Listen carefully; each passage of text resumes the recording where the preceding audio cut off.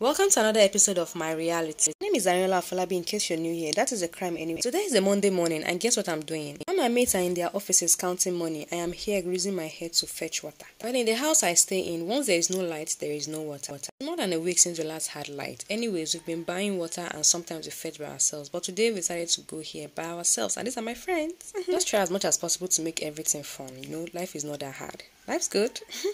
Amani, say hi. Say hi. Anyways, I'm trying to show off the environment. This is so far from my house, and this is me carrying this big bucket on my head like my life depends on it. Guys, in this life, make money. I don't want to be a mechanic, I want to be a baller. Hello, good morning. So can you tell us the reason why you have to walk 1 kilometer to fetch water?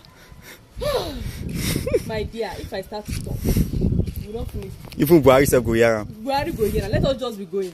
Guys, after my short interview, I continued my journey with an increase in speed, and I went 3 times. I'm just trying to show you guys here. That's that one of my crush now. Just saw me with water on my head. Now I'll not give Valentine gifts from down and now. I didn't even know they wanted to help me new. I don't understand me. You saw me with water on my head. You are still talking to. Sure, I should stand and be talking to you too. Thank you so much for watching. Bye.